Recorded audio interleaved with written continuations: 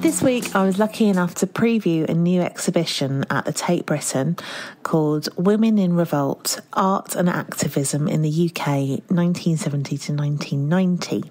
It's billed as something of a landmark exhibition exploring how interconnected networks of women use radical ideas and rebellious methods to make an invaluable contribution to British culture. We were treated to an introduction by the curator herself, Linsey Young. Loud women! There's two reasons I wanted to make the show. The first is because, there's many, but the first is because I wasn't taught this art history, so I went to the University of Glasgow and the University of Manchester, graduated last in 2007, and I wasn't taught about these women. And I started to think about, when I got this job, I've been here 8 years, British curator, contemporary British art, I don't know about it. I don't know about these women. So it kind of felt like a duty to find out. And the other reason is it's a celebration for my mother, who died 3 years ago. And I wanted to make the show for her because she was a working class woman, super left-wing, a nurse, hilarious, lived with a disability, died too young because I'd say men, but that's just me. But, lived with a lot of inequality. And I wanted to show that the women of her generation, even if they look normal, are generally fabulous and have some dark secret somewhere, some creative endeavour. Be that crochet, be that being in a band called Fist Fuck, whatever it is, they've got it. So there are over 100 artists in the show. There are about 112, 14 individual artists, and if you count collectives, there are almost 140. And that's a lot. But when I was talking to Linda about it a few months ago, she said, out of scarcity comes excess, Linsey. Like, just go for it, just do it. And I've kind of stuck to that, because I think if you're given this space, just fill it. Like, you don't know when you're going to get it again. So I might have made the wrong decision, but you can work that out yourself. I'd also say it's not in any way a definitive history of the time. There are, I'd say, 3 exhibitions you could make with the same title, with totally different artists. But I've chosen to look at the things that I'm interested in. So that is socialist politics, Marxist politics, anti-capitalism, independent music, the people who are marginalised. Like, those are the ones who I wanted to bring forward in this exhibition. Also, really importantly, it's about constellations, not stars. I really am bored of this art historical, patriarchal privileging of people over others, and I think by showing a constellation of people, you can kind of pick the things you like. You can make your own narratives and find your own journey through the exhibition. There's a huge range of media across the show, so there's I think there was a worry internally that it would be quite boring and not boring, no one said that, quite archival, quite heavy. But actually there is painting, there is sculpture, there is moving image. That sound is a woman giving birth. There is, there's a whole host of different kind of practices to look at. And what else is important? A lot of it comes from cupboards. So many of these women weren't able to sustain their archives or look after their artwork because of finance, because of precarity of housing, and so a huge amount of conservation work has been done to kind of bring it back, which is very exciting.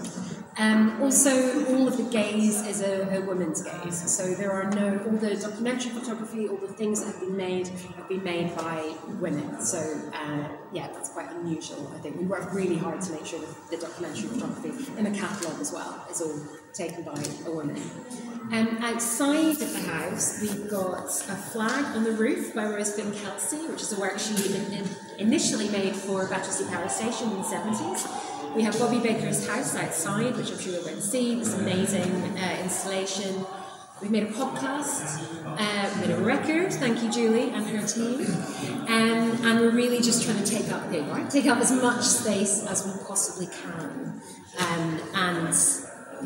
and share lots of different points of view, because a lot of the women in this show completely disagree with each other on really fundamental things, but that doesn't matter because they're still able and happy to share space and to hold those discussions. So I think that's a really important part of the show. Do you want me to talk about each room, or is that a lot of information? Very quickly. So, Notice the room titles. I'm very proud of the room titles. So this room is called Rising with Fury, and it's about the sort of following the timeline about the very early 1970s through to the mid-70s. So thinking about early conferences, early collective actions, performance artists who were just kind of coming up, exhibitions that were shut down by the police because policemen thought they were so controversial because they had drawings of boobs and photographs of vulvas, outrageous. Work about equal pay, and then the second room, I'm really quick now, the second room is called The Marxist Wife Still Does the Housework, which is a kind of aping of a title by Alexis Hunter. And it's about the maternal experience and the domestic experience, but very much seeing it as something you can rip up and pull apart and put back together again. So we have Linda in that room, we have Gina Birch from the Raincoats screaming this wonderful work she made in 1977, we have a woman giving birth, and we have a 2-metre-high labia made out of carpet. So there is something for everyone.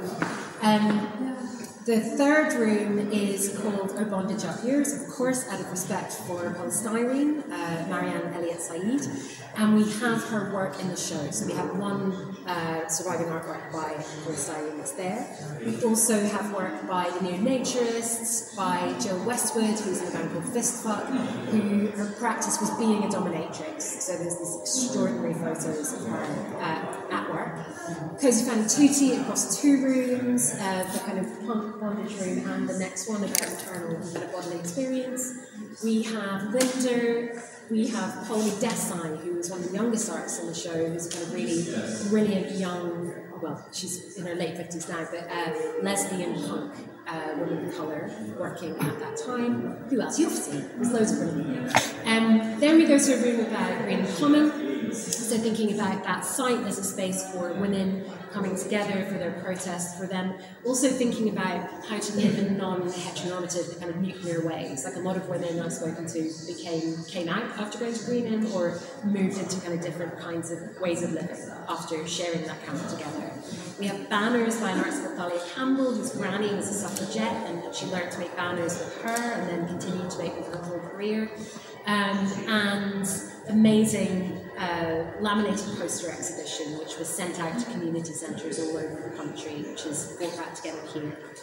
Then there's a room called Black Women Time Now, which is 2 very big rooms, or a very big room split into 2, and it really focuses on the early to mid-80s and thinking about the changing face of British culture, and particularly the visibility of black artists of colour, black feminist artists of colour. So the first room looks at the context of things like rebellion, uprisings, the Scarman Report, police brutality, sus laws, stop and search laws, and how women pushed against that.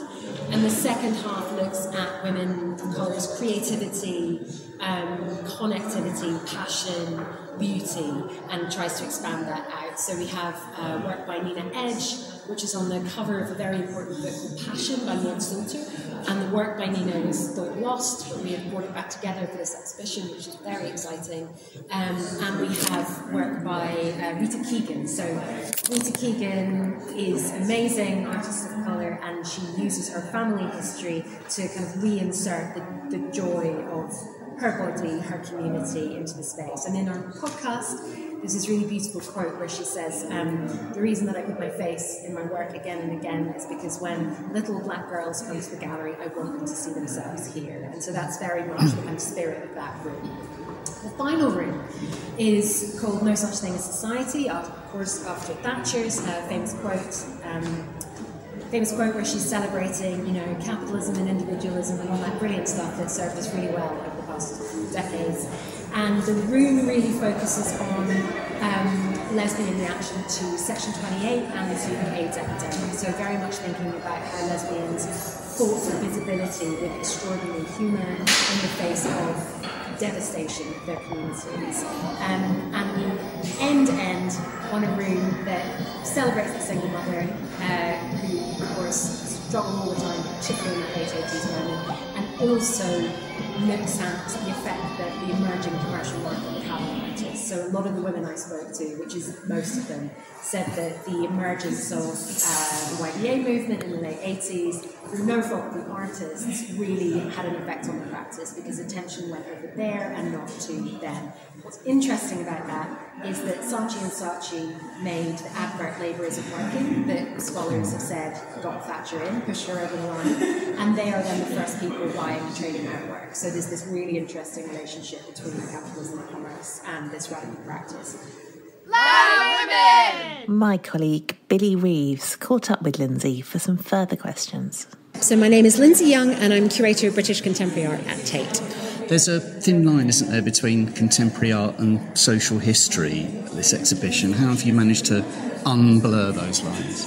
I'm not sure I have, and I think I'm kind of equally passionate about both, and I think it's hard to understand art without its context, and it's really important to understand your history. I think especially for feminists or activists of any kind to know the work that's gone before so that you can build on it rather than reinventing the wheel. Explain to us what we can see in this particular room and what the exhibition is all about. So this is the first exhibition. It's called Rising with Fury, and it's about the very early moments of the women's liberation movement in the UK. So you can see what I hope is a very elegant room with wooden partitions that we created an exhibition space that harks back to the 1970s, or spaces like the ICA. Yeah. And you can see a huge amount of work, photographs of conferences, paintings of women, photographs of performance, and behind me a series of postal artworks, which were small objects that women made at the kitchen table and then posted to each other. Much of this action, if we're talking certainly the Dunwick strike and women's liberation, happened in London. What's here that is specifically about London? Yes, I mean, I'm Scottish, so I tried to make it as broad across the country as I could, but there is a reason people come to London, right? There's a reason that weirdos escape to London when they're 17, like I tried to. And specific to London, I'm trying to think. Well, there's the punk scene, I guess, in Gina Birch. Well, punk was big in Leeds as well. Oh, right, so there was a lot yeah. going on with Leeds, with Charlotte Berman, and Shutaba Biswas was engaged with the punk scene. But you're right, I think polystyrene, or the work of the neo-naturists who are going to the Fridge in Brixton and going to the Blitz, those kind of things, really important. Also, the exhibitions you will see in... the Hackney Flashers work in room 2. Okay. It's a laminated exhibition and it charts or looks at childcare, and it's specific to London, and in fact you can still identify streets in London on it, so yeah, it's very local. Finally from me, how do you gauge success as a curator at Tate Britain? Is it bums on seats? Is it legs through doors? Is it the subcultural capital of it all? Is it press and radio? How do you gauge whether or not this has been a success or not? That's such a good question. For me, success is if the artists are happy. Right. I'm responsible to them, of course, to the institution and to the public, but if the artists go away happy, then we've done a good job. Has anything in here got a financial value? Everything has a financial value, but I think it's interesting not to think about that so much and actually think about what our art world would look like if we cared about that a bit less. Loud women! Also visiting the preview was our dear friend Helen McCookerybook, who was visiting on behalf of Radio 4. So Billy took the opportunity to ask her thoughts on the exhibition too. Because what I'm interested in is why you're here. So from a radio point of view, formal radio, can you say your name and your job title? Which name? Which name do you use when you're broadcasting on the BBC, Helen? Well, Samira just called me McCookerybook, so I suppose I am that, yeah. Just that then? Yeah. So can you say your name and your role? Well, I'm Helen McCookerybook, and today's role is I'm reporting for Samira Ahmed for Radio 4's Front Row. I'm interested in this context, this law, is Front Row's target audience, right? Who would you say listens to Radio 4's Front Row? And secondly, why would they be interested in this? Well, me, when there are things on Front Row that interest me, because Samira's, she's a real cultural force. I was thinking how much she must have inside her head because if you listen to her programme, she's very knowledgeable about every person that she interviews. It's about the arts and theatre in general. It's about the arts and music. I mean, last week she did a feature on two-tone. Okay. She interviewed the author Daniel Rachel, who was actually too young to be around at that period, but he's really good at listening to people and picking up what makes a movement happen and how the different aspects of a movement intersect to create something that's really powerful. So she interviewed him, and also Pauline Black, who was in a band called The Selector, and she's a very unusual.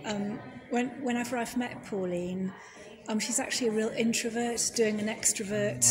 As a performer, she's really extrovert. And in a very similar way to Rhoda Dakar, who was also part of that Body movement. Snatchers, She's really contrarian. So if you ask a question, you don't know what you can't expect, you can't anticipate what. So that's interesting. So when you're talking about heritage stuff, heritage art, heritage music, our generation has kind of moved into Radio 4's target audience age-wise, would you say? Because if you're talking two-tone and you're talking the over 50s. Yeah, I think some have, but you've also got to remember that there's this kind of borderline, very right-wing kind of cohort of people of our generation who also have to be catered for by the media. And I think it's quite interesting because shows like Front Row resist that. Through wearing the gloves of art and music and theatre, which is, it's a very kind of. Is it the establishment allowing a little bit of Marxism? I think it's more than that. It's a respect for a very knowledgeable presenter who does a lot of research and who understands the fact that they are actually resisting by doing what they're doing. And I mean, some resistance is very loud, and the resistance in this exhibition is very loud, but some resistance is very quiet, and it opens the door quietly and sneaks in and gets a place at the table, and that's equally as important, because my experience of being an artist and musician is that if you shout, sometimes people just put their hands over their ears. And it's hectoring and preaching to the crowd. We were talking about that what I particularly like about this exhibition is first of all, it's two things in one. It's the amount of accessible media that people used. So it's paper, it's things that in your kitchen you could reach for, or at work you could reach for. You could get to the photocopier, or you could reach across the kitchen and get a piece of paper and do something. And it's, small posters, zines, badges, those kind of things where people are thinking their art straight onto the paper, which is really spontaneous and it's unmediated. They didn't have to get sponsorship from anybody to do it. They stole the photocopier paper. I guess a lot of it originally wasn't art. It becomes art because it's in an art gallery. Yeah. I mean, the reason of having three identities is because people really attack you if they think you're overstepping your mark, especially as a woman. And I spoke to Vic Reeves about exactly this recently. You're allowed to have more than one idea. My way of dealing with that is to divide my output into different areas, but you never know who's paying attention to what you do. And I think, like a lot of the artists here, everything comes out spontaneously, and then you decide what's going to be the vehicle for that, I wonder if the answer to that question is it's because it's at the Tate Britain. I mean, this really legitimises it, doesn't it? If this was in, the Cube in Hackney or whatever it's called, then it would be dismissed perhaps as a little bit crank. But the fact that it's in here legitimises it, would you say? I think it does, but I think the seeds of this were... I mean, I absolutely loved Hugh Locke's exhibition here, the Carnival parade that he did. I just kept coming back and looking at it. That was the one that was in the main hall. In the main hall, and I think, it's absolutely essential to recognise the power. And what's good about this exhibition is collecting together a load of women activists who might not have realised the power of who they were until this actually happened. I'm going around and I'm seeing.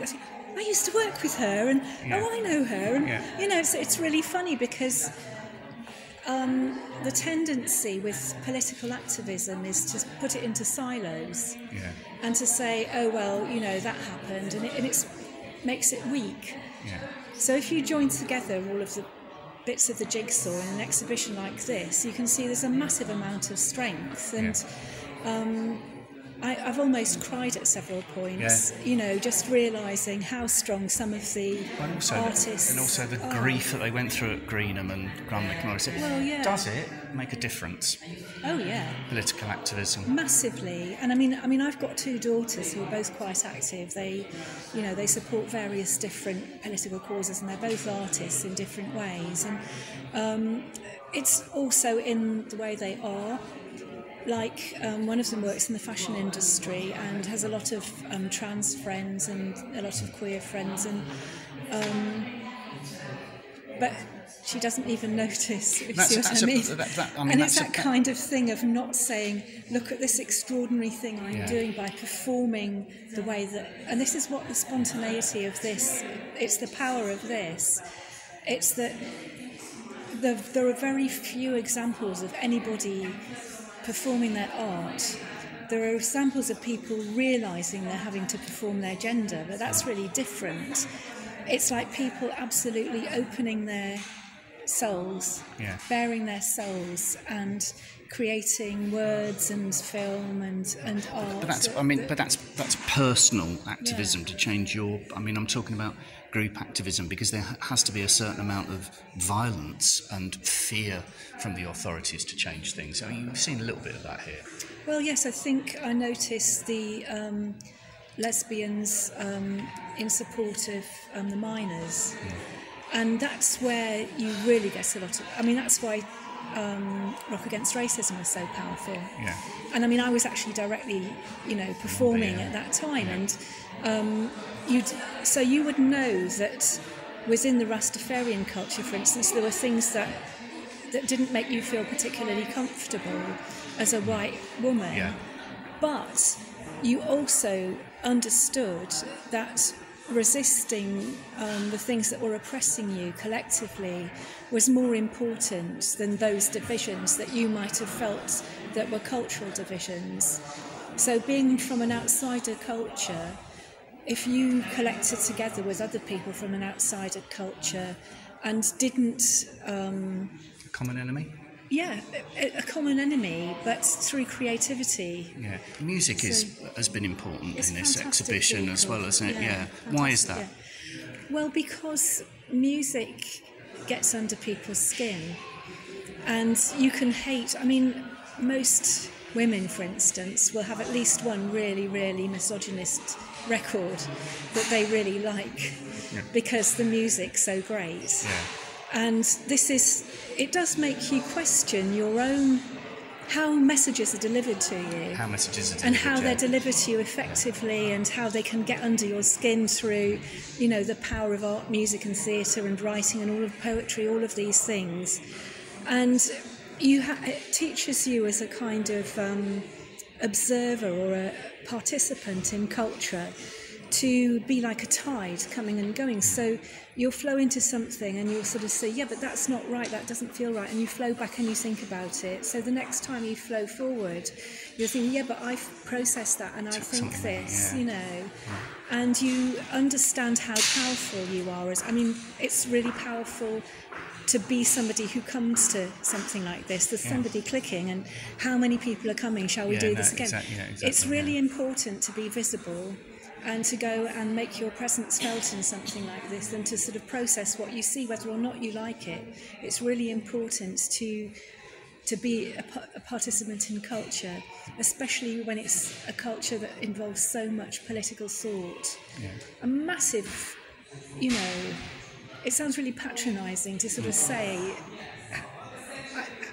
how astonishing the amount of thought and processing of politics and culture and gender and different mediums and different expertise in different media and experimenting, finding new ways of doing things and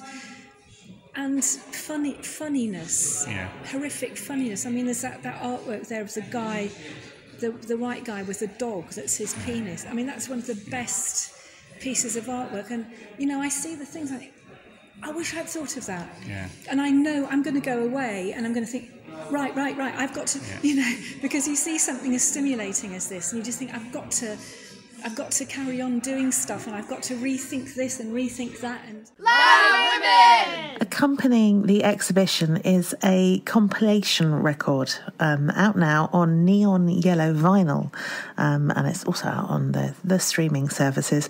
It's a release that, it says here, it aims to compile tracks from some of the most trailblazing and often unsung women working in UK music between 77 and 85. What a period.